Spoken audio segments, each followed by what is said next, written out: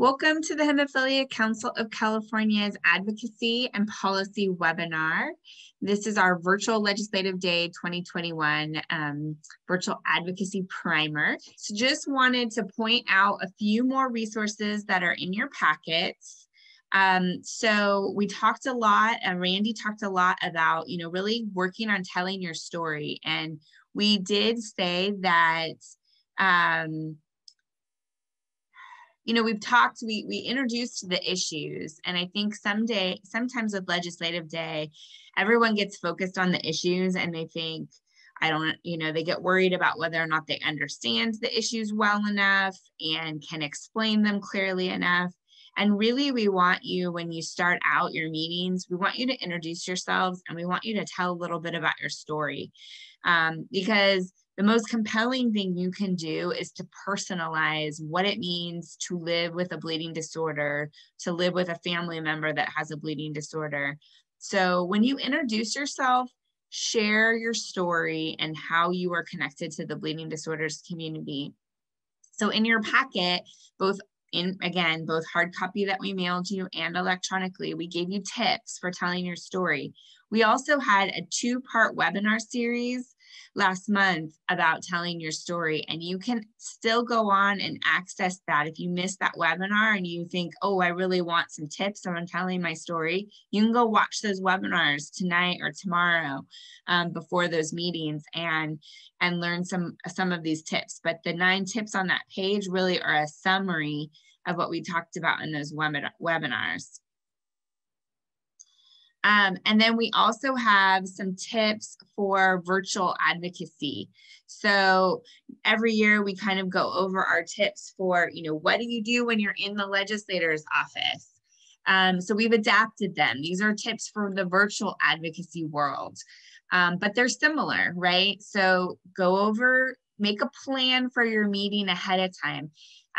This is where I'm going to make my plug. We are still finalizing. I know some of the teams, not everyone has responded about what time they're available to meet tomorrow. So we're still trying to get all of those finalized, but try to make that a priority to meet with your team tomorrow so that you can go over your plan and you know who's going to share which issue and who's going to share their story in which member's office. You only have 15 to 20 minutes, so you just need to be smart about kind of working through your plan of who's going to go in what order. And that way you can be very smooth in going through your story and then touching on the issues at the end. You want to try to log into all of your meetings a couple of minutes early, just like you would always want to show up at the member's office a little early. Their schedules are very, very tight. So you want to be there and be ready to go as soon as they hop on and try to not keep them waiting. On the other hand, don't be offended if they are running a few minutes late. That does happen. Their schedules are packed and sometimes they might run a little late. If it goes about 5 minutes after your appointed time, then your group leader will try to contact the office and find out what's happened. And last year this went really smoothly. We didn't have too many late meetings. We didn't really have too many issues with no-shows. But if that does perchance happen on Wednesday, one tip is, meeting on Zoom, you could record your group telling their story, and we could send that to the legislative office. And that's a way you could kind of virtually have the meeting with the office, even if for some reason at the last minute they get conflicted out and can't show up. You're going to go over this in your teams, and your group leaders are going to kind of help coordinate this. But we suggest that you quickly introduce everyone who's there. That would be like your name. What is your connection with bleeding disorders? Like, I have hemophilia B, or my dad has hemophilia, or my brother, or my sister. And the hometown, like what town you're from. You want to focus on having the folks that are the actual constituents of the member office that you're meeting with really shine and take center stage in those particular meetings. And then the other group members can back them up in that meeting. We talk about using persuasion and not confrontation. I don't think any of these issues that we're presenting on are particularly controversial, so I don't think you're going to get a lot of negative feedback. Some may have, some may share some of, say, the insurance industry's concerns about the bill, for example, but you don't need to be controversial. Just share your story about why it's important to you. And as always, if you get a question from someone and you are not sure of the answer, never make up an answer. Do not feel pressured to be an expert on one of these issues. You can always just say, that's a great question. I'm not sure of the answer. Let me write down your question and I will make sure I will get back to you with the answer. I will make sure someone gets back to you with the answer. As Randy said, it's actually can be a really good thing to have a question when you leave that meeting, because that's a good kind of excuse then to follow up with the office and later and say, hey, thank you for meeting with us. You had a question about this, here's the answer. And so then after the meeting, you can connect with myself, or we'll loop in Terry, our lobbyist, and we can make sure that we figure out the correct answer to that question and get back to that office. And then we will also, with your groups, coordinate to make sure that you we send a follow-up and a thank you to those member offices as well. So does anybody have any questions for sort of virtual advocacy and how those meetings are going to work? We talked kind of about using your talking points. You can have them in front of you, especially in this virtual world. You're going to practice as teams, but you also might want to practice. Our future leaders we've been encouraging them this past week to practice daily. It's a great idea to, practice your 2-minute story in front of a mirror to a spouse or a child or a friend. We don't have to be overly formal in the Zoom world. You don't necessarily need to wear a suit or tie. Most of you, because we sent them or you already had them, you should have your red ties, right? So you can put your red tie on or a red scarf for Bleeding Disorders Awareness. But you don't necessarily have to wear a suit, but just something, you just want to have like a calm background and then something, somewhat,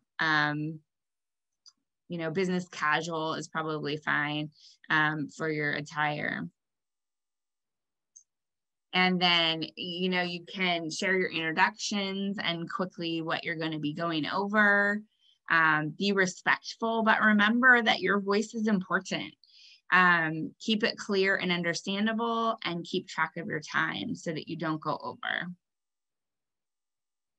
And then another thing is, watch for cues. Sometimes you might get rolling in your routine and kind of you're going from one to another, and the person that you're meeting with, they might have a question, but you may not be giving them an opportunity to ask it. So kind of keep your eyes open for that. And if they have something to ask, or if a team member has something to add, and be supportive of one another. If someone gets stuck, see if they, don't talk over them, but see if they want your help.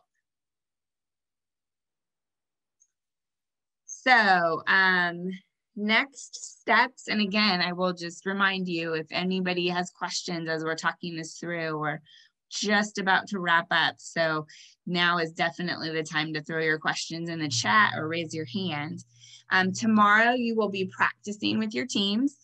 At a time that will be individualized to those teams. So we will let you know that. Please watch your email and respond if your team leader is reaching out about your availability. Wednesday, you have Zoom meetings with the legislature. Everyone should have received calendar invites as well as an email with all of their times and Zoom links. We will be following up with a thank you. And then you can send an email or use social media to say thank you afterwards and to reinforce your ask. We're sending out And I think Andrea is going to put them in the chat right now. We also have 2 phone to action links, which all of you guys can feel free to use now. They're in the chat, and we will be sending out this information in an e-blast tomorrow as well. Phone to action is a platform that will allow you to send an email and or a tweet to your elected official. And once you put in your contact information with your address, it will automatically connect you with your correct assembly member and senator to send that email. And if you have a Twitter account, that tweet too. And it has already a suggested email that you can edit if you would like to personalize it, as well as a suggested tweet that you can also personalize. So those are a great way to quickly and easily make your voice heard. And everyone can use those links to make their voices heard on both the budget issues and on AB 752, regardless of whether they're scheduled to participate in meetings on Wednesday or not. Okay, so any other questions? I felt like I had to kind of run through a lot of that information quickly at the end. But hopefully everyone is feeling confident about all of that information. I want to thank our sponsors of Future Leaders and Legislative Day, Takeda BioMarin, HF Healthcare, Sanofi Genzyme, the National Hemophilia Foundation, Every Life Foundation, and Solio Health, as well as our Public Policy and Advocacy webinar series sponsors, Takeda, BioMarin, HF Healthcare, and Sanofi Genzyme. They've all helped make this possible today. So thank you for joining us, and we will talk to you soon. Bye-bye.